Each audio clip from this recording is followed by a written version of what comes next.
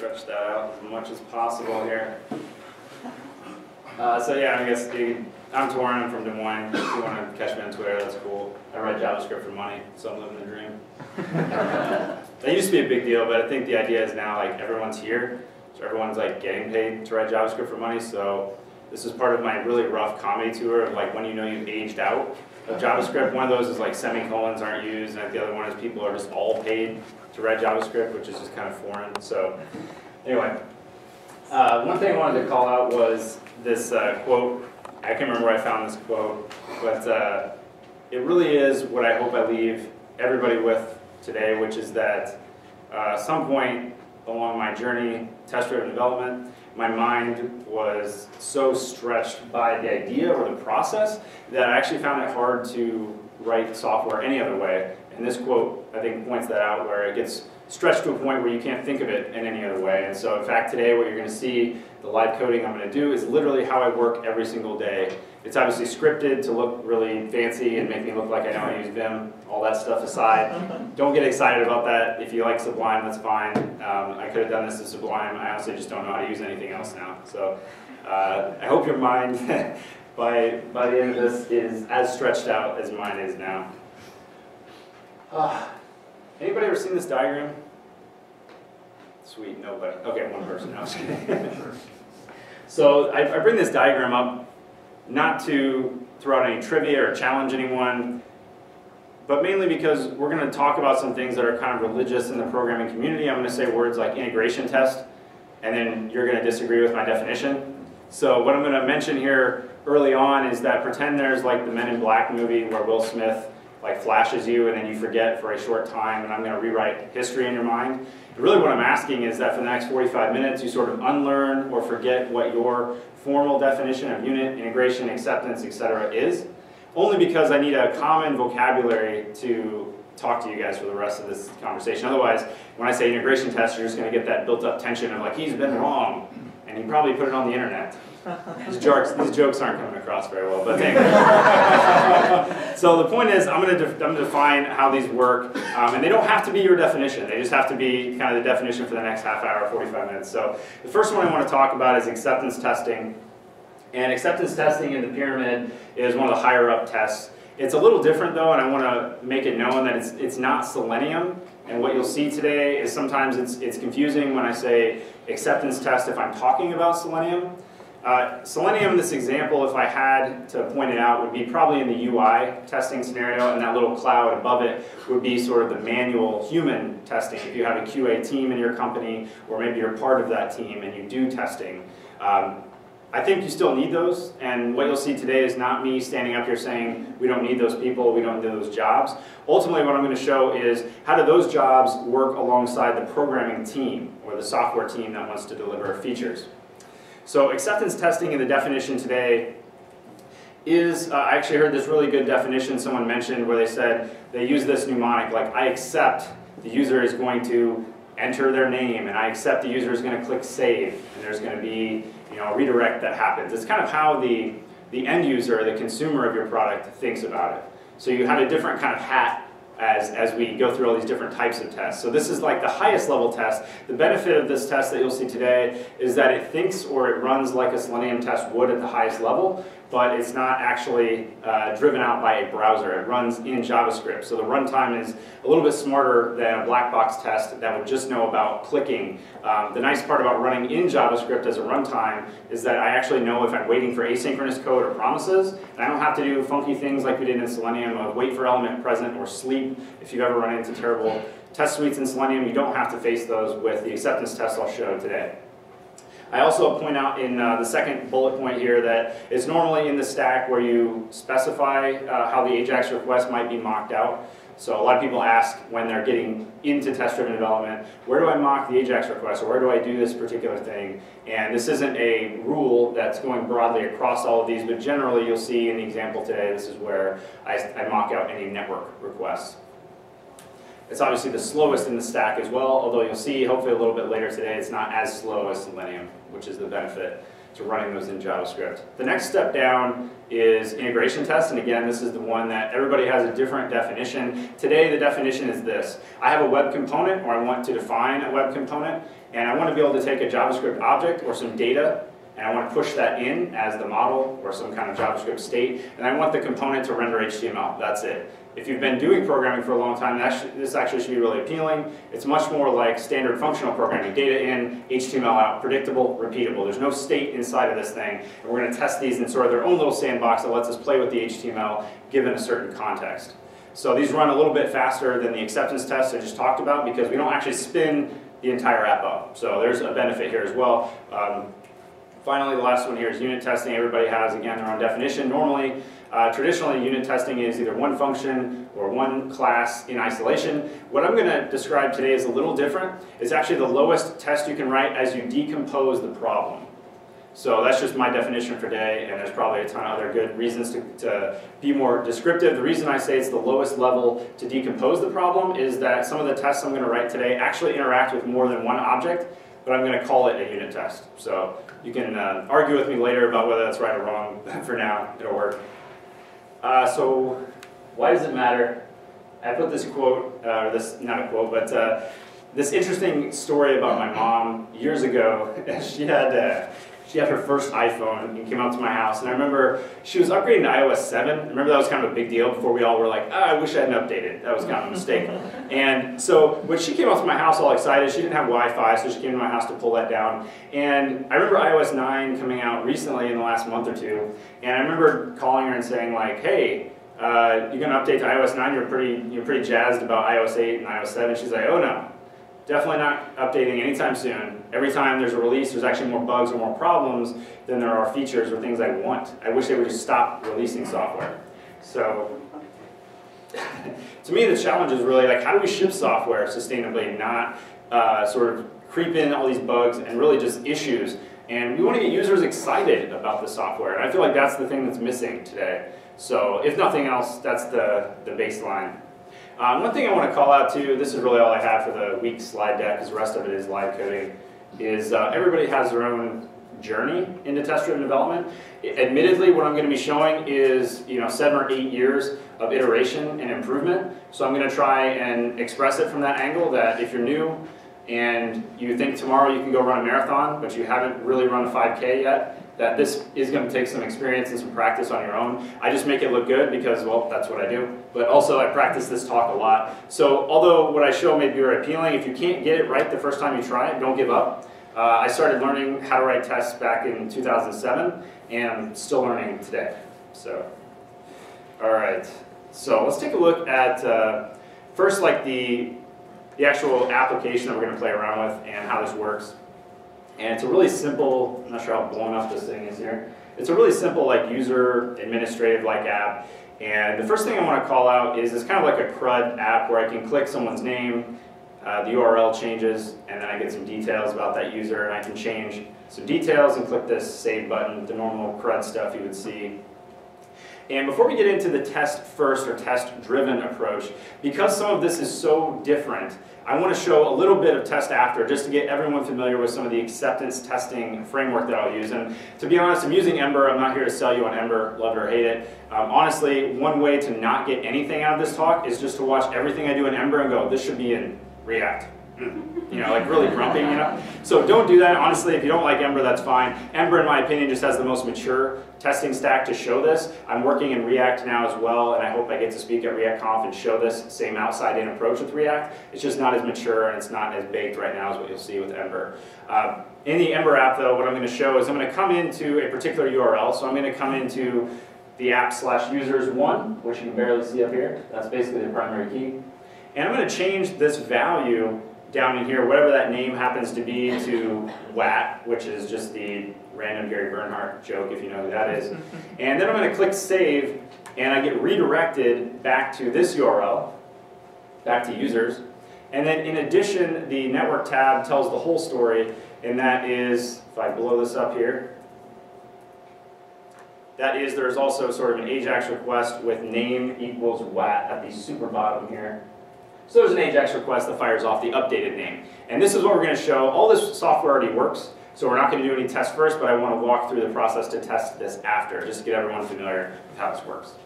Now, because this is a little bit more advanced, and because everyone's very religious about their test runner and test framework, I'm using QUnit, I'm using Ember CLI. You don't have to use those if that's not your thing. I'm not going to spend time talking about how I set up Ember CLI and all that. That's sort of a very beginner setup. This is really just going to show how to use the tools to get feedback and add features. And we'll get to that here in just a minute. So the first thing I'm going to do is open up this acceptance testing file that I have. And we're going to write this test, and it's not going to be any rocket science here. It's probably going to be pretty basic stuff, but I want to do it just to cover the basis. So here I'm going to just write a test that says, what does it say, clicking save will fire XHR and redirect the user, something like that. And the first thing I want to mention is, since this is more of an acceptance test, there are a lot of helpers, or there's sort of like a bunch of DSL, domain-specific, yes. There's a domain-specific language built into Ember for testing, and they call it Ember testing. I know, genius. Anyway, Ember testing just has a few helpers that I want to call out. The first one here is, how do I go to a particular URL in the app to do anything? And this helper is visit. And I'm going to give us some breathing room here. So visit really just says go to the client URL, meaning I'm not going to fire off an HTTP request to the backend server. This is all going to be in the browser. So once the JavaScript app is booted, these requests sort of just change the internal routes. So the first thing I'm going to do is actually go to users1. And now I want to change something. I want to fill in that name, that input, with the word WAT. And there's another DSL for this called fill in. And its detail name is a CSS selector for that. And I'm just going to put the string WAT to the right. Is this big enough, by the way? You can just boo if you totally hate it. Okay. So I'm going to fill this in. And next, I have another helper that's going to let me click the save button. And that's another CSS selector. And now, as I mentioned, we're doing this in the runtime. And I want to wait till the AJAX request is done and all the work is completed and redirected me to check the URL to make sure I've been redirected. So I have this nice hook again called and then, which is really nothing more than a JavaScript function callback. And what I'm going to do inside here with QUnit is just assert equal the current URL, which is a nice little helper here, has redirected me to users. And so this is the entire test. I'm going to go to that. This is exactly what I just showed in the browser. I go to a URL, I change the name, I click save, I'm redirected. That's it.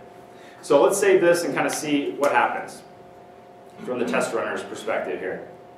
So I get a huge explosion, which is not what we had just 2 seconds ago when we didn't have this test. So the first thing I want to call out is on these higher level tests, sometimes, one of the trade-offs that people talk about test-driven development is, where do I write the test? Is it a higher level test, a lower level test? In my opinion, you need them all. And you'll see as we go through today by example, when do I need them and why. One of the challenges, though, with these high-level tests is you don't have this really tight locale, meaning you don't really know where the error is sometimes. It can be everywhere, because that's what these acceptance tests do, is they boot the entire app and then do something that integrates everything. So the first challenge I do is I usually look for the first error message. So the first error message I see is I actually have a 404 in here trying to hit API users.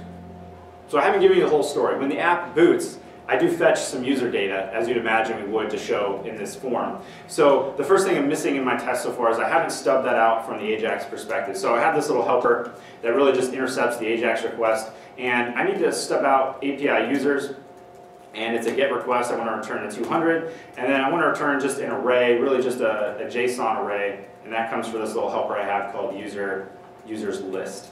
And if you're like, Toran, I cannot proceed until you show me everything. It's really not that exciting. So it's just an array with like Toran, Brandon, and Jared. And that comes back from the AJAX request. That's pretty much it. All right, so let's save that and see what else we get here. All right, so the next error message, we have a lot less errors, so that's a step in the right direction. But the next error we have is there is a put request. And if you want a patch request or something, you can do that here as well. I just have a put in this example. So the put request is saying I fired off API users 1, but no one listened, so I'm going to throw a 404. Meaning really that I just need to declare what that put request looks like. And this is sort of in response to the click save, right? So I click save and I expect there's an AJAX request. It's kind of part of the contract that I'm defining here. So I'm going to say XHR is API users 1, which is exactly what I saw in the failure. The verb this time is a little different. It's put. I can return a 200, I'm going to return nothing because client side I actually don't do anything with the data. In this example I already have it client side, so I'll just say return nothing. But now comes the interesting part is when I actually have a post or put, I can actually declare exactly what the data should look like. So I'm actually going to put into this AJAX request on the end name : WAT, because part of writing this client side test is I know what's going to happen or what's going to be fired off to the back end. And that is I have this name parameter in the AJAX request, and now all the tests are passing. So that was very test after. If you were like, boring, I get you. We're going to get there. So the reason I wanted to show that is the very first test we have to write when I'm going to introduce this feature is going to involve some of this DSL, the Ember testing stuff, and I want you just to be aware of it and not have to like learn that and pick up the test first thing at the same time. Okay, so here's what's happening in the app. This is the final app, I should say. And the final app has one interesting feature that my product manager has mocked up in this really great Photoshop mock that is the real app. I'm just lying right now. So anyway, pretend this is like the mock up here. So I have this drop down, and in the real app today I actually only have full name. So I'm basically saying I'd like a drop down where I can change a user's role to guest, and then click save and I fire off an AJAX request that actually persists. They are now a guest user. Same sort of thing we just did with the name, except I need a select box and some static data and all that good stuff. So we're going to drive this feature from the ground up, test first, from this outside-in perspective. And outside-in is really nothing more, in my view, than test-driven development the way it was intended. So we're going to use testing, most importantly today, to get feedback as we go. I'm not one of the religious testing people that says we write tests just to have tests anymore. Tests actually provide some real value. And what you'll see here in the next 45 minutes probably is the speed advantage of the feedback loop, where I'm not just going to the browser and hitting refresh with every change. I'm letting the test either give me an error or the test tell me that everything is as I expect. So we're going to start out by just writing a failing test by really extending the test we already wrote. Because it's kind of the same test, right? The feature that the product manager wants is I come in, I maybe change the name, but I can also change my role. So the first thing we'll do is actually say fill in, and I will give it a selector of something that doesn't exist yet, it's called detail role. And I'm going to give it a primary key of 3, mainly because 3 is the guest primary key in this example. In a real app, you might do something like this, create a constant and say like role, primary key, something like that. I'll keep it low bar, but you get the idea. So first thing I'll do is try and fill this in, and without any other steps, I should get a failing test when this runs, and that is because the very first piece of feedback I get is, hey, detail role is just not a thing. So we need to go add that. So the first thing I can actually do in the production app is if I go look at this particular template, there's a handlebars file here, is, oops, that's user detail. Pretty much same template. But I need to add a select box of some kind in here. So I'm going to add just the bare bones here with a class of detail role. And what's the other bootstrap thing? Form control, just to be handy here, so it doesn't look terrible. So I'll add a select box, and now my test is passing. Pretty basic. The other part of this requirement, if you remember, and I'm going to try and make a point to do a better job. Somebody call me out. Somebody hold me accountable if I'm not doing good. But I want to do a better job of keeping the test and the production code changes at the same, visible at the same time. So I'm going to bring these back up so you can kind of see the changes. On top, I've got the handlebar side. On the bottom, I've got the passing test. Now, the part that's missing is the XHR is not complete. The product owner says that obviously we persist that role change on the back end. So what I'm going to do is jump in addition to name being WAT, I expect there's actually a role of 3, because we're going to fire off probably the primary key to the back end, and that has to match what we filled in here. That's kind of the whole point of this test. So if I save this now, we're going to run into some trouble, because of course we're not firing that off. But I do get a nice little error.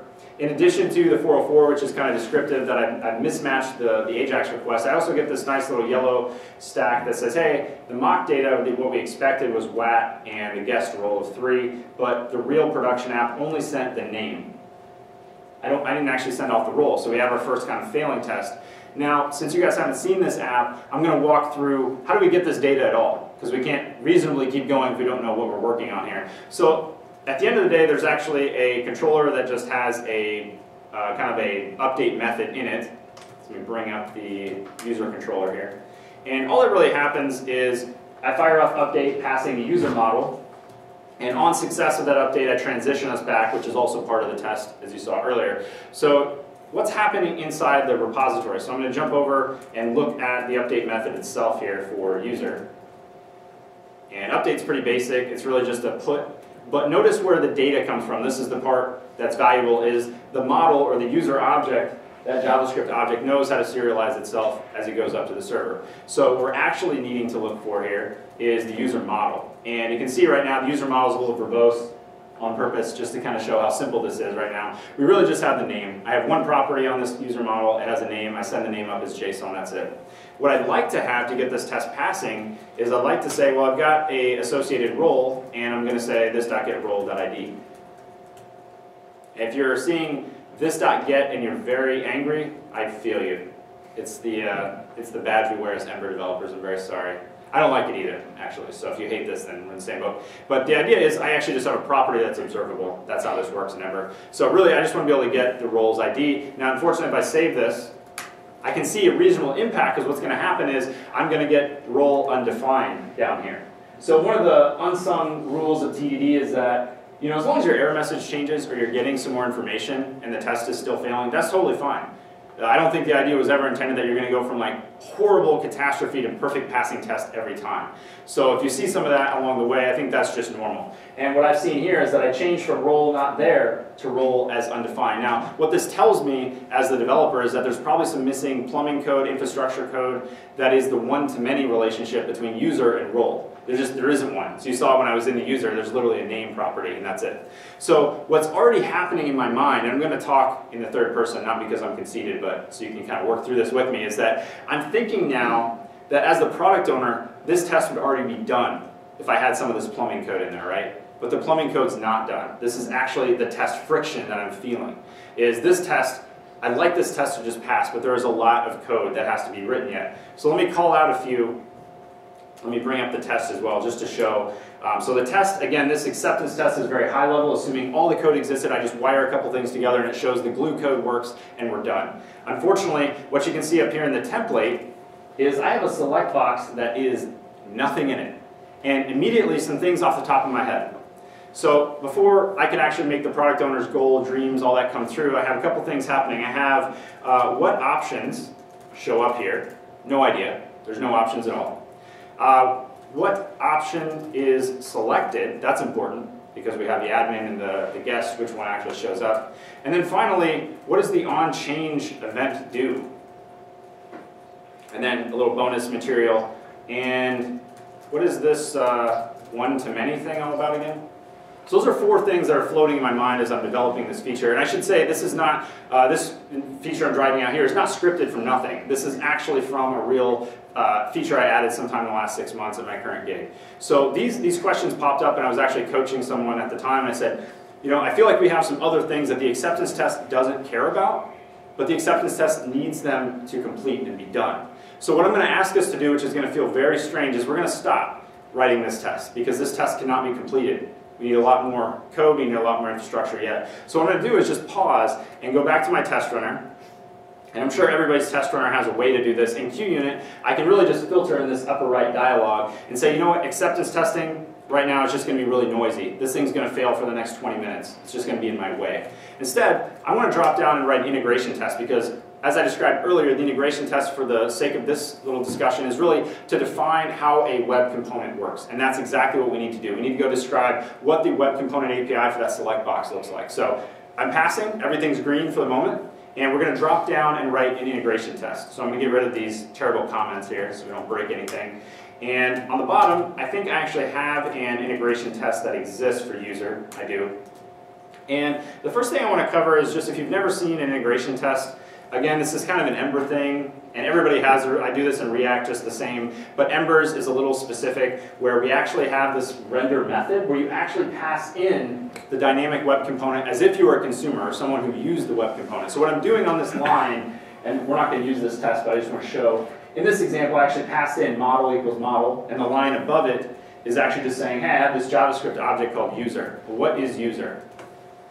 Aside from the global store idea, it's really just that JavaScript object you see on the right in that object literal ID:1. So at the simplest, because this test again is just super basic, it's just a JavaScript object with an ID. That's it. So what we're going to do is, since we need to drive out all the select components of this user detail, we're going to basically drop down and write our own test here. And our test is going to say each role shows up as an option in the select, something really descriptive like that. And what we're going to do is not only set the model and of course render it, but we need one additional piece of information, and that's some kind of configuration about what the roles are. So a lot of time, at least in this particular app, the roles are just static information that's kind of loaded on boot. So it's just always in memory, and it's a set of like 3 to 5 roles, admin, guest. So what I'm going to do is assume that I also need to set this up and pass it in. One of the ideas I described earlier was that web components are really simple because it's just JavaScript objects in, HTML out. And the other JavaScript object we need to pass in is an array. So we're going to pass as an array of roles. So I'll have to create a local variable here in a second called roles.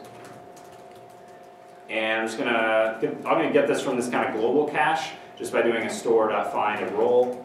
But before the global cache can return anything, I actually have to push a few things into it. So I'm going to push a role with an ID of 2 and a name of admin. And I'll push another one in here with guest. And I think guest is a primary key of 3. And all this data is just made up, by the way. It doesn't have to match your production setup. I'm just using it here.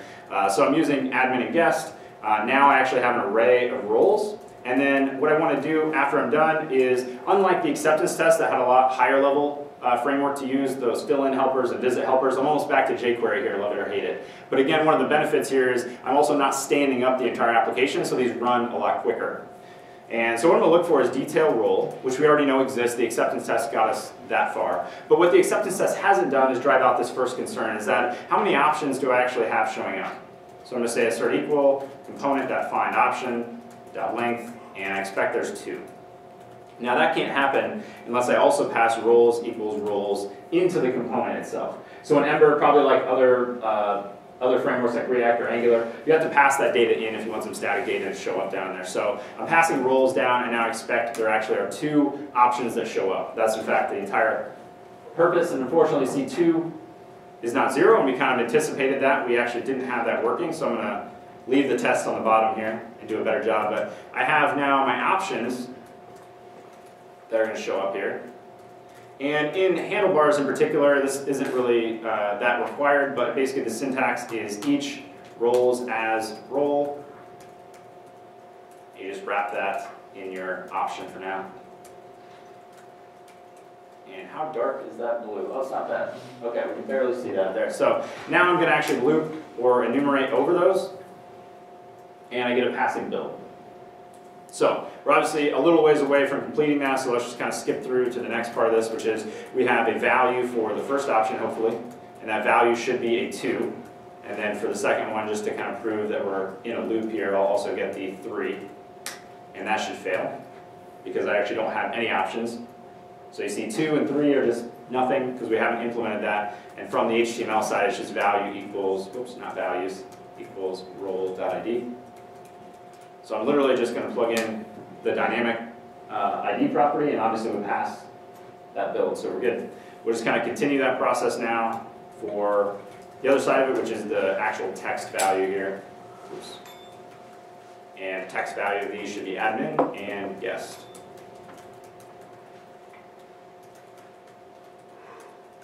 And those are, of course, going to fail, or we expect they do, because we just don't have any text. And of course, admin and guest are empty strings. And all this means on the options is I didn't add, or haven't yet added role.name. So that's really the production code, is just the simplest option to get the test passing, and that should pass our build. And it does.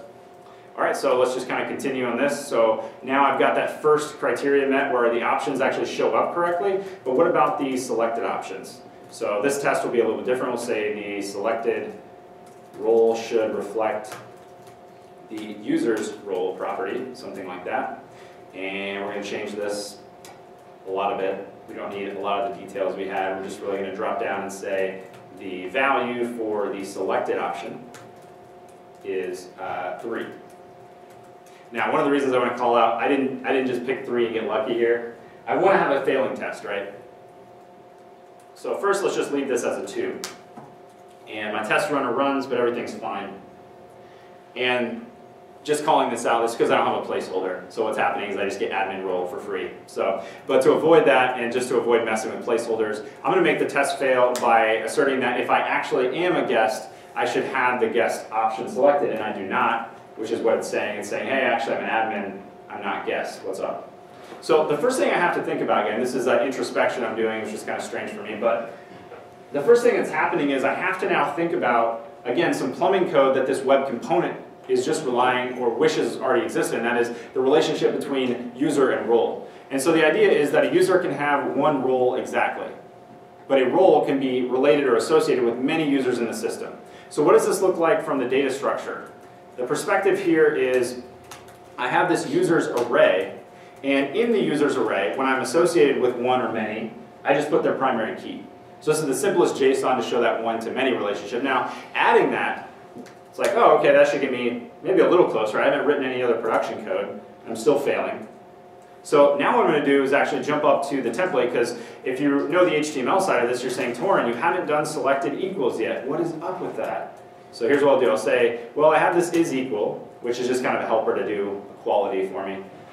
And really all I'm expecting in the is equal is that as I enumerate over the role, I have this role, I can check to see if its ID is also equal to the user's role.id. Because the user is actually the model. So I put user.model here, or user.role, when in reality it's model dot, because if you look down here, I actually set a property called model. We know it's the user. This is like an Emberism, so bear with me here. But Ember just calls the main model. And so this is actually the user. And ideally, I would set selected equal to whatever the user's role is. Now, unfortunately, we already know that this isn't going to work because user.role.id is not a thing. And now I'm paused again with this question of, I have some friction here that I just wish this existed. The entire relationship, all the details of it, so I could keep going and be done. But I'm not. So I need to pause again and put this test on hold. And I'm actually going to jump down to the unit level, because what I need to drive out is the relationship between user and role, and then come back to this integration test when that exists. That API does not exist. Now you might be asking, why all the up and down? What is going on?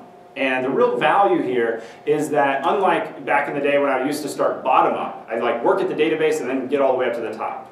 In that way, you're sort of guessing a lot of times about what the API you think the consumer of your thing will need. In this case, I know exactly what I need. My web component needs a one-to-many relationship that gives me the role if associated. If that is in place, the select box just works. That doesn't exist, but now I know the minimum code I need to go write in that unit test, which is the relationship. So we're going to jump down again. I don't have a unit test, so we're going to write our own, and I'm just going to call it the user model test.js. And to save a ton of boilerplate, I'll just kind of cheat here and drop in kind of it's just a QUnit setup, you're not missing anything here. But really just gives me some of the registration DI stuff that I'm using in Ember. The test in particular, so let me raise this up a little bit. The test in particular we want to write here is that the role property returns associated model or undefined. Because there are kind of two cases. If I don't have a role, I expect that to be notified as well. Like a flat out undefined in JavaScript works just fine here. So what I'm going to do for the setup is first create a user just by saying store.push user. And I'll actually just, again, it's really just an ID. Next I'm going to push in a role object, which could be, again, our admin role, so we use admin.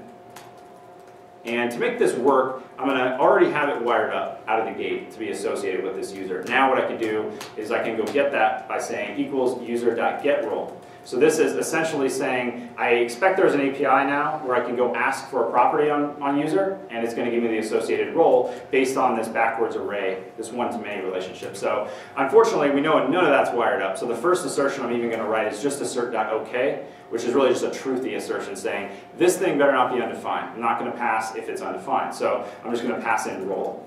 Now, unfortunately, we know it's going to be undefined. That's kind of the whole point. Is we want to just establish we're even running the right test here. So I'm running my test. The assert OK says, hey, it has to be a truthy value, and it's undefined. Sorry about that. But that's OK, because we actually expect that. And so the first thing I'm going to do is leave the test code down here at the bottom. So if you're still following along, that's totally cool.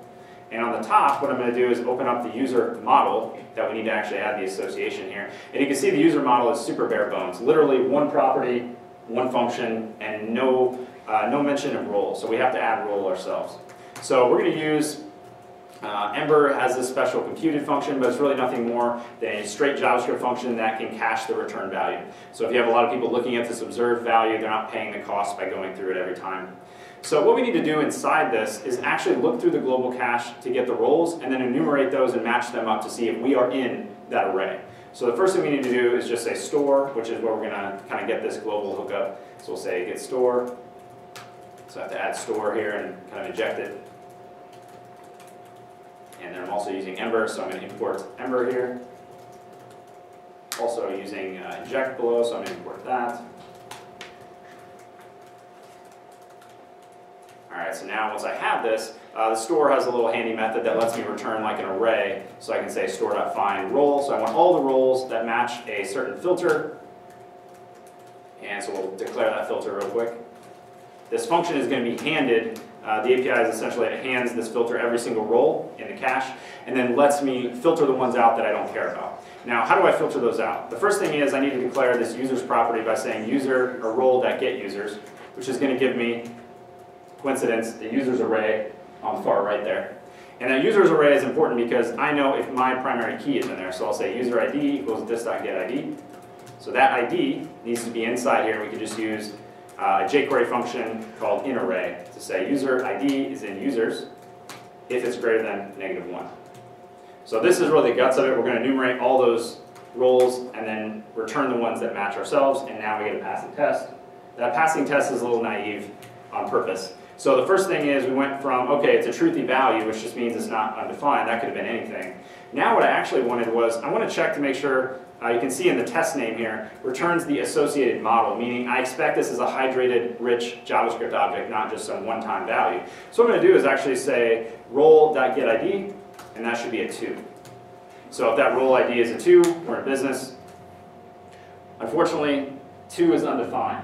So the problem here is actually a mismatch between the return value here is an array, because it allows me to kind of loop over all the roles, but in reality there's only ever one role. So I'm missing one additional helper property here, so I'll rename this one to belongs to. And then the actual role property is really nothing more than an alias to look at the first object. So we'll say belongs to.firstObject. So now role is really just going to pull in. You can think of this from the pure JavaScript perspective as I'm getting index 0 of the array that's in the belongs to, and now I get a passing test. So that was just showing the ID. This is kind of just a little verbose, but if I also wanted to see the name was admin, just to further prove I got the full model, which we do. I can't get a failing test on this, but we get a passing test. So now I actually have that relationship wired up. That's pretty cool. The next part though, and I wrote this test because sometimes I get lost. I like to write the test name right away because I always forget like 5 minutes later what I was doing. So in this test name, the part I want to call out is the or undefined. So there's two sides of the coin. The first one is great, everything's wired up in Mr. Happy Path land, but what about when it's not? So I have the role and I can actually set users to an empty array, which in the future might just be disassociate me from this. And then after that's done, if I get the role again by saying user.getRole, it should be undefined. So I do an assert.equal roles undefined. And that's going to give us some trouble. It actually says you expect it undefined, you got this insane object proxy, never show this again. So what happened up here is, one thing I haven't shared is that this filter function is sort of being cached as well by Ember. So what I need to do is tell this filter function when it's time to recalculate or rerun this code to filter out who I am or who I'm associated with. And I can do that by adding users, which is really just the property on the bottom right. So what happens in this little find is there's almost like a regular JavaScript function filter where whatever I want on the right side is the property that will break the cache. So if users, which is what I'm updating down below on the set right here, if I update users, please rerun that function. So now when I've changed the store find to break on the cache, I get a passing test. So now what this tells me is I have total confidence in the relationship that I've set up between user and role. Even if I change it, I know it'll change to undefined. So for now, it feels like I have enough plumbing to go back up to the integration test. So let's do exactly that. I'm going to come up and change my filter from unit to integration. Everything's passing. This is where people clap. Sorry, anyways, totally fine. No, we're not done. Just save that for later. What happened here was we had a failing test. And it's because the API I needed did not exist. And now it exists, and now my test just works. We're not done though, so let's keep going here. Everybody still with me? Anybody want to quit? All right, cool. Here we go. So first thing I'm going to do is jump back to that integration test so we get a little more familiar with that. The last test is really the on-change event. So I'm going to add the on-change event here. And we'll just say on-change will alter the user's role. That's probably good enough. And all I'm going to really do is show that I start out with a 3, I'm going to change to a 2. when I change the value on component by just doing val to a 2, and I have to do a trigger change, I know, sorry about this. So I have to do a trigger change to kind of tell Ember's data binding, wake up here. And then when I'm all done, I expect the selected option is a 2. Now I'm going to bring up top, before I run this test, I'm going to bring up the components HBS file real quick. So notice on the select box, there is no onChange event. So what is going to happen here? I had a passing build, and I still have a passing build. So the reason I show that is always be really skeptical of your own passing tests. Are you running the right tests? Are you trying to do something that the test isn't set up for? In this case, what's happened is the actual HTML select, of course, has changed. It changes for free when I do a val in HTML, right? So this line here magically changed it. What I wanted to actually fail this is that the user.getRole.id has also changed from 3 to a 2. So if I actually trigger change that, they are also updated, and this is where we get into trouble. This is where our failing test comes in. And we see 3 is not 2, just meaning we haven't altered it. So the first thing in my mind is, from the HTML side, I need an onChange event, right? So onChange is, in Ember, it's just an action, we call it changed, and the value is target.value, which target.value is nothing more than this guy right here. So really what I'm saying is, hey, when you have this onChange fire, please pass along the role. Makes sense, right? We want to change the role. So I'm going to change that, and again, this is where, I'm not going to get a passing test, but I am going to get a new error. And this one is just saying, hey, somebody fired this changed event. No one's listening though. So the onChange fired, which was this changed function I added, but no one picked it up, which is great. So now I know I'm on the right path. My test is set up correctly, I just haven't finished it. So what I'm going to do is jump over to Ember, love it or hate it, we have a separate JavaScript file. I know it's not the cool thing to do, but there's a separate JavaScript file where you actually declare the event, and this will just be a function. And before I actually get hog wild and just implement it, I kind of just want to see if I'm on the right track again. So I got rid of that changed, was not picked up, and I'm back to 2 is not 3. So this is that point now where I'm going to guess about the API that doesn't exist. And I'm going to expect that new role ID comes in, and if I do user is this.getModel, because I have the model available, I'd really like to do something like user.change role, new role ID. That would be really concise, and as the web component, this would be really handy if I could just lean on my good old friend user to make that happen. Unfortunately, user is a scumbag, and he does not have a change role function, so we're stuck. Again, I could drive the rest of this out in the web component test, but the web component doesn't care about the details of this relationship or how change role works. It wants to be a consumer of that. So I'm going to pause or pivot again down to unit. And of course, unit I think was passing and we're good. Now what I'm going to do is drop down and just drive out the change role. See how that works. So up here we'll go back to the model on top. And on the bottom here we'll jump back to the unit test. And all we're going to do is write this first test that says change role will append the user ID to new role users array, because that's kind of how the relationship works. And one of the things I will call out here that's nice about pivoting down is, this is just my own personal experience, but when I'm at the web component or the acceptance level and I'm trying to get the test passing, I actually don't think, I feel almost guilty thinking about all the details that are really should happen inside change role, because the web component doesn't really care. It just needs the one happy path, call it a day so I can be on my way. But one of the nice things is when I drop down to the unit level here, I sort of am guilt-free and I can be the unit test programmer now. And I can push off all this guilt I have about getting it done as fast as possible. I can say, no, I'm going to do the job that the unit testing programmer would do, even if that's you the whole time, just bouncing between these hats. So what I like about this is, again, I can think thoroughly about what should actually happen here. So what I'm going to say is, okay, I need a user again, so I'll say store.push user, and again, it's nothing more than an ID. And here I'm going to say role is store.push role. I'm going to have an ID of 2, sure, name of admin. And this one in particular, I'm going to start out with users as an empty array. So I don't actually have any users associated, because what I want to do here is say user.change role, and I want to pass in this ID of 2.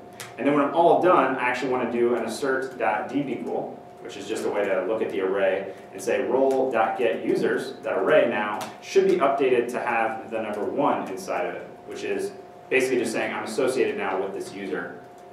So let's run that test. see if we can get ourselves in trouble, and we do. The same failure actually we had at the integration level. So the first thing to do is, of course, go up here and add change role. Should get us a little bit further, just hopefully a good assertion. And so here's the good assertion, is I expect an array with 1, but hey, users is still empty, sorry about that. So all we need to do is actually add the simplest code to get this working, which is a new role ID, get access to our friend the store again, because I'm using that over and over. And the store, again, is really just a global cache, and I'm privileged here where I don't have to make any kind of network request. This configuration data is always in memory, so I can assume that's just living here, and I can say store.find role with the new role ID. This will be new role. And then now, to get this test passing, just say new role.set users is an array with user ID. And so we'll just say user ID is this get ID. So now that we have kind of the minimum code to get this going, we have a passing test now. The thing I want to call out is sometimes I like to iterate on my tests. And notice this word append. That word right now is probably not correct because all I'm doing is resetting this. So what if instead I was associated with some fictitious users like 9, 8, 7, in hopes of driving out that I don't erase other one-to-many relationships when I have 9, 8, 7, and 1. So really this is just to show that there's a side effect here. If I'm not careful, it'll ruin somebody else's good day. So now what I'm getting is a good error that just says 9871 is not what you actually got. And it just really helps me iterate on this, which is I need to get the existing, so I can say new role users is new role.get users, or an empty array, just because I'm going to concat here. So new role users concat user ID. So now I'm actually keeping the state that was there so I didn't ruin anyone else's configuration, and we're on our way. So that's kind of the first test. The second test here is we will also remove the user ID from the current role users array here. And this one's going to require a little different setup. So I'm actually going to have both admin and guest in here. And guest doesn't really matter. The only thing that really does matter is that I have, I'm already associated with the user in the admin role. So I'm going to say admin role, and then this one doesn't really matter. Then I'm going to change the role from admin to guest. And then I'm going to do a deep equal on admin role and assert that I'm only 987, which if I shoot over here, should be, instead of 9187, I'm going to remove my association with this, and I'm now 987. And we should get a failing test because there's really no removal code or any logic, so I still, unfortunately, am associated with that. So up top, what I'm going to do is say old role is this.get role, and then we'll say old role users is old role.get users. And then we're going to basically filter ourselves out of this just by doing a regular JavaScript filter, and I'll basically create a new variable called updated old role users by saying old role users.filter. It's going to give me a function with an ID because that's really all that's in that array. And I'm just going to filter it myself where I say user ID not equal to the ID I'm enumerating over. And then finally the last step is, hey, old role.set users is now the updated. Now unfortunately, this is where it gets a little confusing. I thought that test was going to pass. I was really excited about that. But notice the name of this test. Forget the error for a minute. It's the append test. So actually I haven't done anything wrong. I passed the removal test. What's happening is actually I found a regression. And the regression is that I don't actually always have a role. So what I want to show just by using this little trick in QUnit, if I put no try catch here, because somebody's probably asking like what is he even talking about here, is I actually get an error on this line that says old role.get users. And unfortunately, old role in the append test is undefined. There is no role associated to start. So we just found possibly a regression. Let's say you go back and talk to your product owner and they're like, actually that's cool because we screwed up the database migration, so we need to protect against that. So what we're going to do is just protect ourselves with a conditional, and you can tell me I'm wrong later about why this isn't good. But I'll say, if we have an old role, go ahead and do all the old role stuff because right now, we may or may not have an old role. So anyway, that should get us a passing test, and we do. All right, cool. So now we have the append and the remove logic, which is the full API for change user. What are the chances this integration test is just going to work? Sweet. Yes, you guys got this. Okay. So now, we're almost there, right? That was the requirements I drove out, which was what options show up, what is the selected option, what does the on-change event do, and what about this one-to-many thing Toran's talking about? This is crazy. All those things exist. So we need to move up one level higher to the acceptance test. Now, before we do that, I want to jump back to both the component real quick, just to show a very big change that we made. And we can jump down to the integration test here if we want. But the actual change is that in the integration test, we greatly modified, as we were kind of defining what the web component would look like for this new role, is user detail now has a model, which is the user JavaScript object, but it also requires an array of roles, this configuration data. Now, I've already done the legwork to get the roles, but no production use of this component is set up correctly right now. So if I look across the system for user detail, there is one component in the production app right now, and you can see it has a little save button click thing, but there is no mention of roles here. I'm passing the user, but pretty clearly none of this is going to work if I don't also pass down roles equals roles. Where do I get roles? Well, they're not there for free, I'll tell you that. So the first thing we need to do is jump back up, and in Ember there's this particular route file. Oh, I just screwed that up. Sorry. There's this route file. I'm going to have them all three going nuts here. And the route file usually produces the data for what you see above at the very top. So you can see right now, I really just have one model function, and I'm really just going to get the user. It says repository fetch by ID, but what I'm getting is the user. What I actually need is to also inject this role repository. And I already have some of this code wired up here. And what I'm going to say is, let's go get our role repository. And now we're going to return two things here. So I'm going to return the user and also the roles. And unfortunately, roles has a different repository that just has a fetch. Notice slightly, fetch by ID versus fetch. This fetch is actually hinting at everything's in memory. There's no asynchronous background request going off to a server because it's all configuration data. Now, what I need to do, since I'm not returning one thing, is I need to return user. Well, I'll call it model just to be consistent here. I can return model and roles, and then set up controller. This is all Ember stuff, so that's why I'm not really talking about it. But in Ember, once you have more than one thing, you have to sort of manually set those variables you see up top. So what I have to do here is say controller.setModel is hash.model. Stuff that really just doesn't make too big a difference for this, but I have to set the data here. All right, so now I've got my model and my roles. And what I want to do now is come back and run all the tests and see if I was lucky enough to get all those tests passing, and I did. So the part that I want to show is, again, just on the acceptance test, because I kind of skipped over. There was basically some really nasty failures in there that I didn't want to drag everyone through, so I kind of skipped ahead to, hey, I've changed the web component API. I better fix that. But at the end of the day, the product owner got the ability to change a name, a role, hit save, and have that persisted. So one thing I want to point out is I haven't gone to the browser at all. Anybody believe this works? Is the production app done? Is it good? Let's go check it out. So let me jump into Meetup here. See if this actually spins me up. All right, so let's go to, because remember the first app I showed on 4.4 was actually like the completed app. I'm going to go to this new 4200 app, the one we've been working on, jump in, and I've got a favicon problem, but jump in, and now I have my drop-down. It has admin and guest, and notably when I save it, if I come up here to the network tab, and I drill down to the very bottom, I not only have my name, as the other role, and that's it.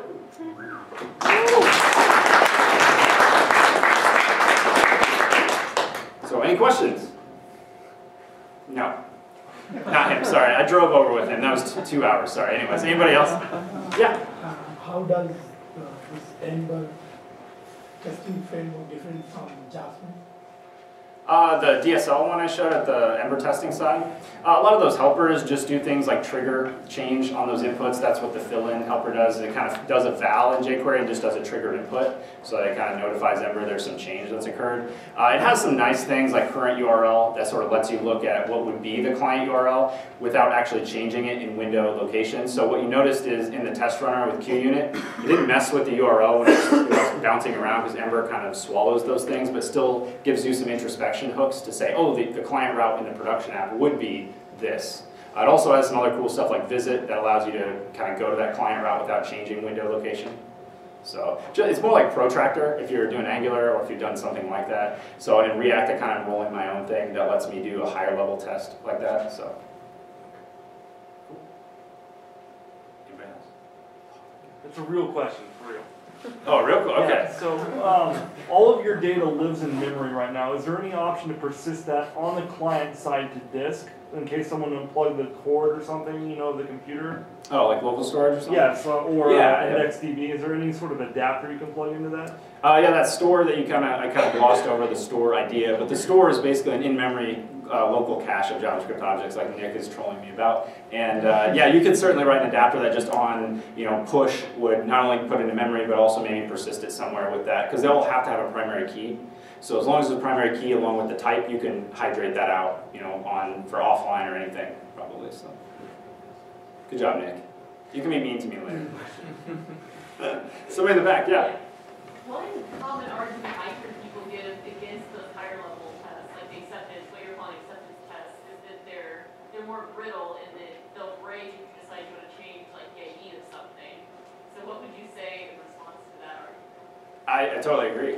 Yep. Yeah, it's a balancing act. I mean, a lot of my younger emphasis was on only acceptance testing, because I felt like, I only feel confident if the whole stack runs and integrates. But in reality, what I showed today was just I feel like every test has a different purpose. And the acceptance tests, their big drawback is that they are more brittle. The CSS selectors themselves, in fact, I don't use actual designed CSS selectors in our production app. We have a special prefix, which is like T-, which tells my designer, don't take this out because you're going to break the test suite, and he's aware of that. And we kind of talked about it as a team, but I think you have to trade that off versus not having those, because they do provide some level of confidence that I think is missing at the lower levels. So you're right on though. Cool. All right. Yeah. Yeah, so one sort of friction I see people dealing with when they're working with that kind of like test first approach is, how do you test something you don't conceptually understand in the first place? In other words, nobody who doesn't understand Ember could fully recreate the workflow you've talked about right Exactly, now, yeah. like on this kind of a project. So how do you balance learning the concepts of the particular domain and application from your work you're working with also trying to like get saddled up with this approach? Yeah, I think it depends on the person, their aptitude, their experience, and maybe almost sometimes what they have to unlearn, because we all have those bad experiences. And in my view right now, if it was a brand new person who's just not familiar with Ember or really much JavaScript or programming, I would not probably teach this approach, because this is, like I said, 8 years in the works, very advanced. It has its pros, but not until you get over a cliff. Especially the learning cliff of Ember, to be quite honest, so there is a cost. But even if you're doing React or something with a smaller learning curve, you can pick up in a day as like Mr. Seasoned Programmer, Mrs. Seasoned Programmer. I think the downside of trying to do what I'm doing is you're just going to end up frustrated and say TDD doesn't work, which is not what I want. That's why I kind of earlier I pitched to everyone that what you're going to see looks like it's really easy, hopefully, if I did it right. But don't feel frustrated if the first time you try something like this, you really struggle. And the analogy that's really great is the marathon one, where I don't run. My wife did for a time, but if I tried to go run even a 5K right now, I would die, basically. So, don't go run a marathon like you saw me do here. If you're just interested in testing or you want to get familiar with it, just play with it from like the test after side, like you saw me do originally. Get comfortable with it as you're learning Ember or any other framework, server side or client side. Then when you feel comfortable and you just want to challenge yourself or your team and push yourself further, pick up the test first idea. And there's still even times where I don't know what I'm doing. And I don't know how to write a test for that. I mean, a lot of the drag and drop stuff is a big challenge for me now, where I don't actually know the APIs that I have to stub out. And one thing I tried to show here today is I actually just don't do a lot of mocking, stubbing, or spying, because those things, in my opinion, they cause me a lot of harm later on. But people who do like the stub approach might be able to get a little bit further. And your mileage may vary. It's probably the long story short, but Okay. cool. All right. Well, shake my hand and give me a hard time later, okay? I got 2 hours in the car with this guy over here, so. Thanks, everybody.